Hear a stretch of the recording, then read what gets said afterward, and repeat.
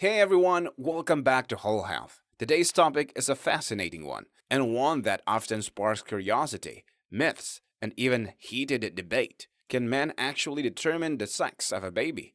This question is more than just biology. It's about genetics, timing, lifestyle, and in some cases, even old cultural beliefs. So if you're someone who's ever wondered whether you can choose to have a boy or a girl, or want to understand how this works on a biological level, stick around. This video is for educational purposes only and does not substitute for professional medical advice. The basic science of sex determination. To start, let's get down to the biological facts. Every human being has 46 chromosomes, arranged in 23 pairs. One of these pairs determines biological sex. This pair is known as the sex chromosomes, and here's how it works. Women have two X chromosomes, XX. Men have one X and one Y chromosome, XY. When a woman releases an egg during ovulation, the egg always carries one X chromosome. On the other side, the man's sperm can carry either an X or a Y chromosome. So ultimately, it's the sperm, and by extension, the man, that determines the sex of the baby. If the sperm that fertilizes the egg carries an X chromosome, the baby will be female, XX. If it carries a Y chromosome, the baby will be male, XY. This is a genetic fact, so yes, scientifically speaking, men to determine the biological sex of a child.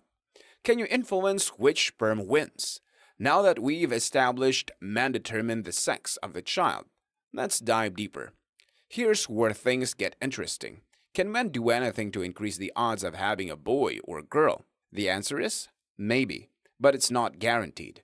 Researchers and fertility experts have explored differences between X-bearing and Y-bearing sperm, and here's what they've found. Y-bearing sperm for boys are faster but more fragile. They swim faster but die sooner. X-bearing sperm for girls are slower but more resilient, surviving longer in the female reproductive tract. This has led to several natural methods, none 100% proven, but still interesting to explore. The Shettles Method. One of the most well-known theories is the Shettles Method, developed in the 1960s by Dr. Landrum Shettles. He believed that by timing intercourse and around ovulation, couples could increase their chances of conceiving a boy or a girl. Here's how it works. To conceive a boy, Y sperm, have intercourse as close to ovulation as possible. Because Y sperm are fast, they are more likely to reach and fertilize the egg quickly, but they don't live long, so timing is everything. To conceive a girl, X sperm, have intercourse a few days before ovulation. The Y sperm will die off before the egg is released, while the slower, long-living X sperm will still be around. Again, while this method has been widely discussed and even practiced, the scientific support is mixed. Some studies have shown minor success rates, while others found no difference. The method is not foolproof, but it's low risk and based on some basic sperm biology. Another question people ask, can a man's health or lifestyle influence which type of sperm he produces more of? There's no strong evidence to suggest that men can produce more Y or X sperm by lifestyle alone. However, sperm quality in general, motility, count, and health can be influenced by lifestyle, and that might indirectly affect outcomes. Here's what we do know.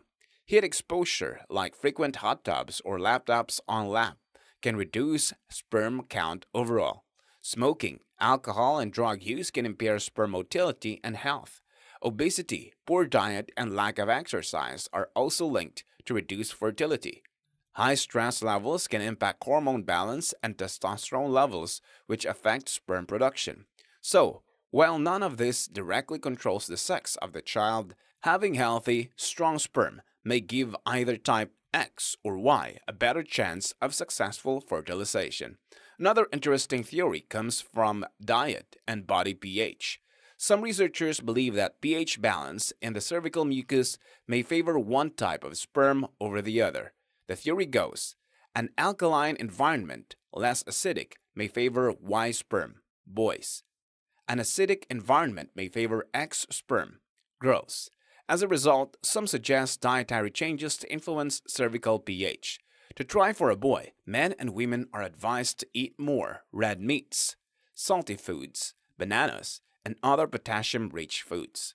To try for a girl, diets might focus on dairy, leafy greens, magnesium-rich foods like nuts and beans. Again, the science behind this is far more conclusive, but it's a low-risk and natural approach that some couples find worth exploring. Are there medical methods to choose a baby's sex? Yes, but with major caveats. In fertility clinics, there are techniques that can almost guarantee the sex of a baby, but they are invasive, expensive, and more controversial. The two main methods are 1. Sperm sorting, like microsort. This method separates X and Y sperm before fertilization. It's not 100% accurate and is not widely available for non-medical reasons. Number 2. Preimplantation genetic testing, PGT, during IVF. Embryos created via IVF are genetically screened, and only embryos of the desired sex are implanted. While effective, this is primarily used for medical reasons like avoiding sex-linked genetic diseases, and not for personal preference in many countries. These methods involve serious ethical, financial, and medical considerations, and they're usually not recommended unless there's a compelling health reason. At the end of the day, the most important factor is healthy conception and a healthy baby. Yes, men determine the sex of a baby biologically, and yes, there are a few natural methods and they may slightly tip the odds, but none of these methods offer guarantees, and obsessing over gender can take away from the beauty and miracle of creating life. Instead of stressing over the X or Y chromosome, focus on preparing your body for fertility, eating clean, moving daily, and getting rest, supporting your partner emotionally and physically, celebrating the process, no matter the outcome.